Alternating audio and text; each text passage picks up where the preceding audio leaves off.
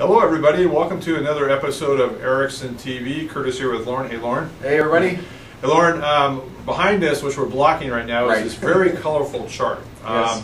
And if you could just take a brief second to explain what is showing on this chart, and then we can take it from there. I'm going to step away here to look at this chart. Sideways. So you see all these colors all over the place on this chart. You probably can't read the actual numbers, but you can probably see there's colors everywhere. What this chart shows is here are the years from top to bottom from 1973 to 2010.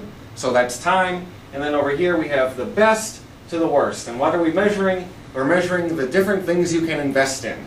From 2 different types of bonds, cash, 4 different types of US stocks, and 2 different types of international stocks. Okay. So there's 9 things all total that we're looking at.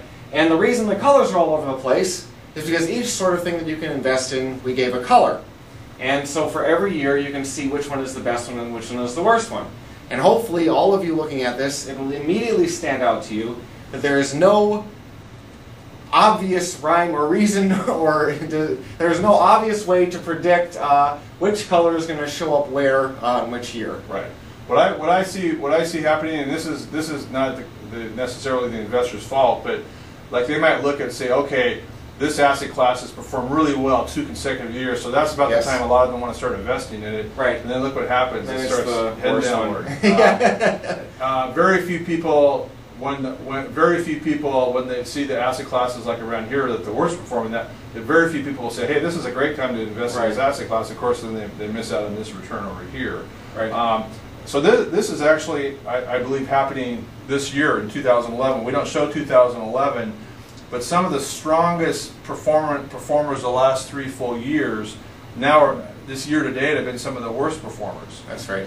So what does the unsophisticated do if they've been investing in these asset classes and it's a bad performance? Yeah, unfortunately what a lot of people will do is in maybe the beginning of 2011 they would have seen that emerging markets or international small companies or just international stocks in general have done extremely well for the last 2 years. They think, oh, now is a good time to buy, or now is a good time to put my entire portfolio into emerging markets or something similar. And then, of course, what happens is this is the year when those asset classes do poorly. And our approach is pretty much the exact opposite. Right. We recommend that you rebalance, which means during those years when they were doing well, we were actually selling a little bit of what we were moving out a little bit. And now when they're doing poorly, we're buying in. Right. And I think the other thing I want to be really clear about for our clients that are current investors with us, we don't own 1 or 2 or 3 of these. We own all these asset classes. Exactly. So really, and one of the reasons we do that is because of diversification. We never know which is going to be the better performer. And then number 2, what Lauren just said is we want to be able to rebalance among these different asset classes. So when some are having a bad performance like this year, like Lauren just said, we rebuy some of it. When some of them have a great year like they did the last 3 years, we actually sell some of it off the top to rebalance into the lower performing class. And one of the things I see also based on what the mutual fund outflows are up through even this month is that people are selling their equity funds and going to cash. Yes, they're still doing that. And see what cash is the yellow color. The thing I notice is that never has cash been the best asset class performance going back to 1973. Often it's at the lower tier. So cash is, I guess, a place you could put your money for stability, but you're not going to get above inflation returns. Is what I'm seeing here. Right. On that, and then last but not least is when we see most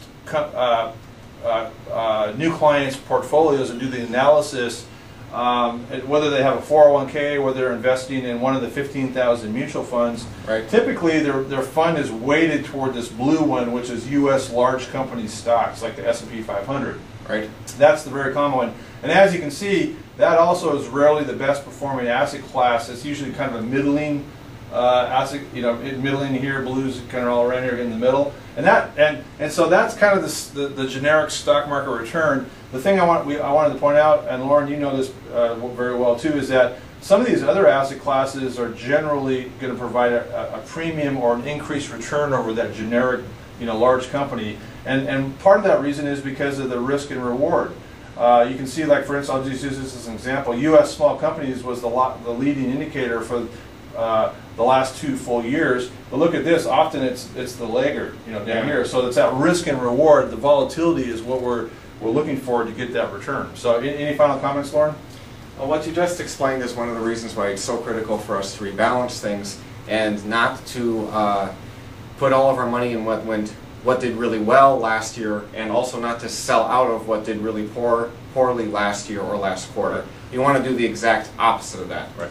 And to follow up on that, exactly as a real life principle, when we see our clients' year-to-date performance is down because of some of these asset classes have underperformed, we don't individually, as our client's advisor, get discouraged by that. We look at that as an opportunity to buy more of it because it's cheaper. So exactly. All right. Well, thank you very much for watching this episode of Erickson TV. And by the way, when Kelsey sends this out to you, this chart will be built into your email, so you can actually print it out and take a look at it. It's hard to read on the screen, but thank you very much for watching this episode, and we'll see you next time. See you next time.